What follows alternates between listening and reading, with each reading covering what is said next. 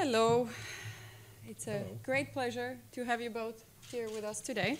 Thank you. Hold on. He made me. He made you? Yeah. That's good. Well, of course, thank you so much for taking the time out of your busy schedule, both of you, to come and join us here. This is a big, big project, and I'm so grateful that you are in Zagreb. But before we talk about that, because I know you can't tell us much, I would really like to ask you, how did you get started in the industry, and what got you interested in the films? Now, many years later, you're one of the biggest producers with big, big names of movies behind you. How did it all start? I guess growing up, you just love movies, and I was lucky enough to score an internship at a newspaper, working for one of the big German film critics, which in return ultimately got me into the Munich Film School, where I met a crazy filmmaker, Roland Emmerich, and I still work with 37 years later. So I guess loving movies and right place, right time. In the beginning, did you have any role models? When you were looking at those films, did you say, oh, I want to be like this, or I want to make movies like this? So you were looking for your own inspiration? I guess early on there wasn't like today where you can look up everything on the internet and it's at your disposal. You read a couple magazines and then you're more influenced by the people that you meet, which until today is the Roland Emmerich I just mentioned, and Peter Jackson and Guillermo del Toro, who I was lucky enough to meet all of them before they had a name or were anything, where you just meet some driven people that are like Pied Pipers, like, come with me, we're making this movie, and you get infected by it and by the enthusiasm, and so I guess those are still the role models today. Good ones, I gotta say, good ones. Independence Day, Greenland, Midway, some of your biggest movies and projects. But in your career so far, is there a project or just a moment that you are most proud of? Doesn't have to be these films. Maybe it's the first one you ever made. Who knows? It'd probably have to be Harold and Kumar, which we all loved the crazy script, and everybody in town liked it, and we went to every studio. And for those of you who have not seen it, it's about an Indian and an Asian young man who want to decide, underdogs who decide to find the perfect hamburger. And we were down to the last studio at Universal, and they told us, yeah, it's great, but it's an Indian guy and an Asian guy, cannot be one white and one Hispanic. And we said, oh, bullshit, and we ran out of there only to, oh my God, we probably killed the project. Ultimately got it together, but standing up for it and the integrity of the movie, which felt like a really stupid thing to do at that moment, but ultimately, and 20 years later, when people talk about this movie and as being one of the first that really gave diversity a voice, and a young Indian guy and a young Asian guy in a major Hollywood movie, in hindsight, is probably one of my proudest moments. Great story. When selecting new projects, what do you actually look for? Does it all start from the script, like most people say, or does it start with an idea, or how, let's say one of your biggest projects, how did it start? Well, I'm specifically a line producer who works in an area of, I don't find the play or the script or the comic book and turns it all the way through. I come in a little later in the process when they're actually ready to make the movie.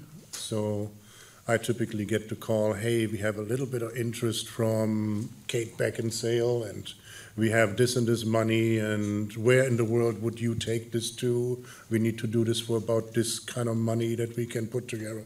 Where you help getting it over the finish line, find the country you go to, find the local service producer, set up the movie, see it through principal photography. So I'm less driven, by definition, by this is a fantastic script, we should make it. I come in when you actually have to make the movie. But you still have a possibility of picking and choosing. If you have 3 projects on the table, which one would you pick? Well, challenges. We all love challenges. Like when they say it can't be done, and within reason. And, you don't want to set yourself up for failure. But the challenging ones, and the one that take you to exotic places. And I specifically like visual effects planning and the whole. Like when I read a script, it's all kind of like gray ideas, and then eventually seeing spaceships and characters come alive that you haven't really been able to visualize myself. That's an angle where I thrive. Let's move now to the film that you are actually here for in Zagreb and Croatia. What can you actually tell us about the project? Not much. They haven't properly announced it yet. What we can tell is the title is Canary Black. It's directed by Pierre Morel, who you guys know from Taken, Taxi, Transporter. And it's starring Kate Beckinsale. And it's like a female born supremacy, Bond, and action movie that you will have to forgive us in advance for blocking traffic in downtown Zagreb and causing all kind of mayhem around town. Is there a key point or decision that actually made you come to Zagreb? Our script was written for Prague, and this landed in my lap. It was like, hey, Carsten, we have this project for Prague. Their rebate just collapsed. And where would you take it to? So I did budgets for Greece, Turkey, Abu Dhabi, Malaysia, Thailand, Serbia, and Croatia. And for reasons of the similarity of look that was really written as a character into the script, and the rebate, and us feeling very comfortable with the local setup and with Igor Nola's MP Films, we are here now. Well, then we have to say a very big thank you to Igor. Yeah. Thanks to them. I didn't know about the script until they were approaching me. So. Yes, but because of your achievements so far and the good name that you have outside of Croatia, right? That's true. That's why you got the email. So we got to say thank you for everything you did so far. It was funny. We have a mutual friend who, his name is Matt O'Toole, and we did with him Hitman's Five Bodyguard. Yeah. So what we achieved with Hitman's Five Bodyguard, when Carsten called Matt, he told him immediately, go to Zagreb, and he did put us on the phone, and we were already at that time a bit late with the prep, and it's still a crazy time to prep this movie because it's really for the money which we have. I think we should have the triple of the money to achieve this, but we are now trying to put things together in a different way and to achieve to make it the work. whole script, yes. And it's thanks to the community, they helped us as well. We cannot, like Carsten said, we cannot tell too much. Yes, it will be loud, it will be fast. It's not fast and furious, but it's... fast and loud. It's fast and loud, yes. It's born supremacy mixed with the James Bond, but it's not it's the beauty of the city which we have, in which we all live. So where we found the most perfect locations. Of course, yes, you could find them in Singapore, Malaysia, but there is a touch here which is unbelievable. So I think that's why we, in the end, everyone chose that to be here in Zagreb. And this is actually a project that is going to be filmed completely in Zagreb, let's say 95%. Yeah, 95% of it. We will just go for 5 days to Rovinj, where we are going to do, and we cannot reveal which scenes. Of course not. But it will be, in the end, I think people will love it, what we did. So, sorry to interject, but we're playing Zagreb for Zagreb. Yes. And this is the home our Kate Beckinsale has picked, and that's where she wants to live. And Rovine actually doubles for Tokyo. That's all we can say. I've said too much already. That's very interesting, Rovine for Tokyo. Wow, I can't wait to see how you made that happen. But I must say that having a movie like that, filmed here for over 50 days, and making Zagreb as the main character is something that never happened before, as long as I know. At least not in the recent history, all completely in Zagreb. You made Zagreb in Hitman's Wife's Bodyguard, which was amazing. That was the first step. But it wasn't the full story. But with this script, like Carsten said, you know, we had a setup, you know, because we all know Prague and we are competing Prague for so many years. Sometimes we are doubling, sometimes, you know, it's Zagreb. But we want to bring a project of this size so people can see what can be done. We all know that in Croatia you can double 18, 20 world countries. But the hardest is to double yourself. That's the hardest, because it will be a lot of things to do, and it's for the first time where you know, the community will have to, in a way, interact with us, because yes, we will block streets, we will do this, we will do that. It will be loud and everything. The whole film happens in a single night. That's why we have a lot of night shoots. And yes, we will be like almost 50% of our shooting days, we will be outside in the night. Street. So I'm going to ask the media that is here to please ask everybody to cooperate and not complain, because projects like this don't come every day. Yeah, but I just want to say, like many years ago, you know, Jackie Chan was here with a feature film which was shot completely in Zagreb as well, and then some other towns. It is the same type of action. So it will be, people would love to watch it. We will have to stop you at certain distance because of the security and everything, but I hope you will love it. But I know that we will have the press all over us every day, and but we will tell you as much as we can, and we will try that you come closer as much as we can. But sometimes it will not be possible not to reveal the main points of the story. Yeah. Well, now we're going to finally have those images from Zagreb, like we have from New York or London or wherever, when they close everything and you have 2,000 people around watching how they film. So we're going to get ready for those days. Yes. And definitely try and be at your service to make everything as smooth as possible, and help you with the media if we can, and help you with everything so that Mr. Carsten comes back. Like we made Paul come back.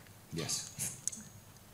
No, a huge thank you to, in advance to the city of Zagreb. Like, people don't really understand what goes into to do a car chase through the city center of a metropolitan city, and rerouting tram lines and trash trucks and security and safety, and there's a military style operation to block every single driveway and doorway, because a single dog running into the street when cars barrel through there at high speeds is like obviously very dangerous. And so on, the cooperation of the city to make this possible with a positive attitude and the permitting process.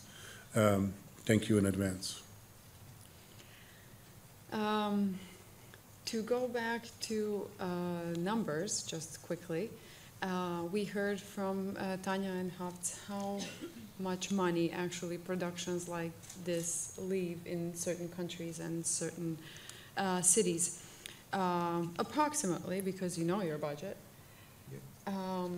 how much money will Zagreb earn based on accommodation, permits, fees, things like that? So we can tell in the afternoon to the Zagreb Tourist Board how much money they're going to make and what they have to give back to us.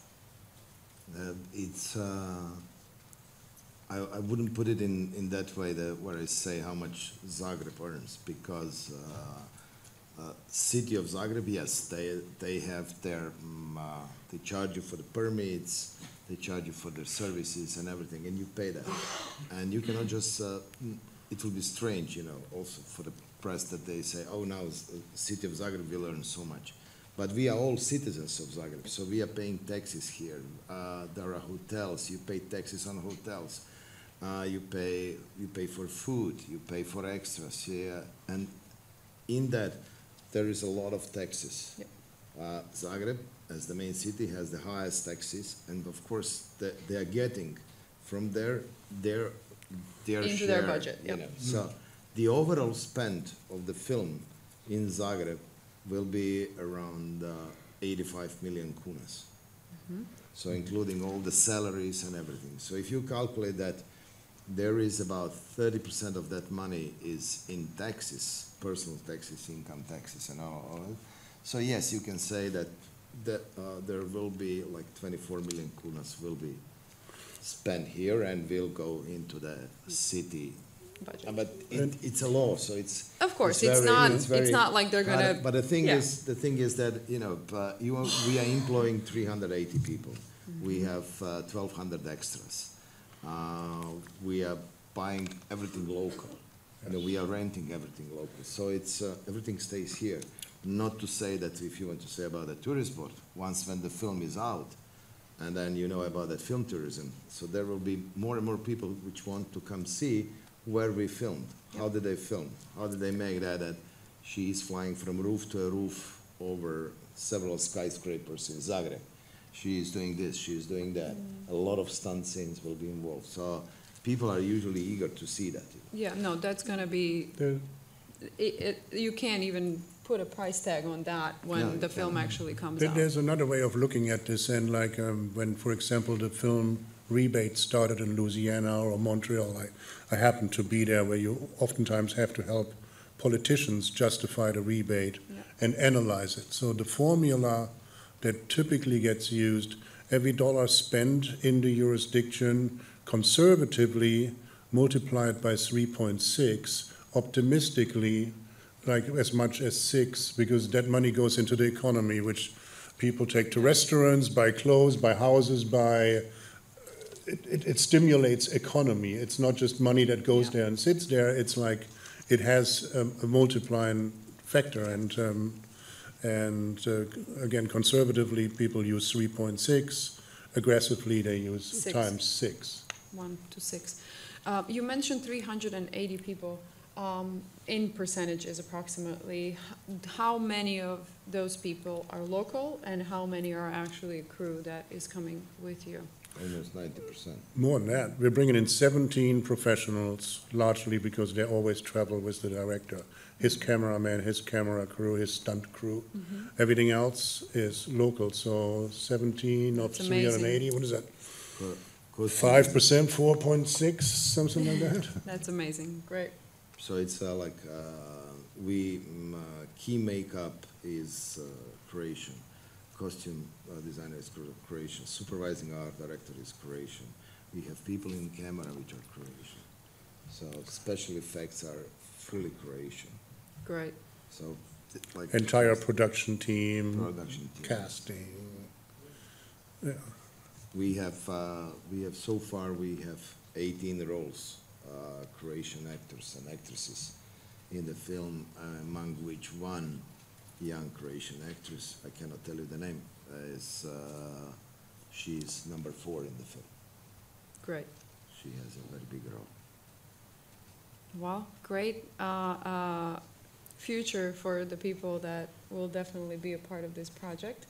Yes. And I have to say that always listening in these kind of conversations, we always talk about business, of course, which is the main point, but what do you guys do when you're not thinking about films? Does that moment even exist in your heads with all the projects? Like, how do you relax? go to the coast for an ocean swim. Go to Rovinj. or Pattaya or Zadar, anything you can get to for the weekend and can come back for Monday morning in the office. Plug out. Plug out? You never plug out, we know that. And last question, what would you be if you didn't become producers? Oh boy, I know, save the last, you know, the hardest for the end. probably rock and roll. Like, Dancing rock and roll or making rock and roll? Music? probably music, yeah, in some shape or form. And you? I still think film. I was No, pulled I in. said no. No, not producer, but okay, something in the film. Something in the film. Okay. Probably. It's written somewhere. Are there maybe any questions from the audience? Anybody? No? Okay.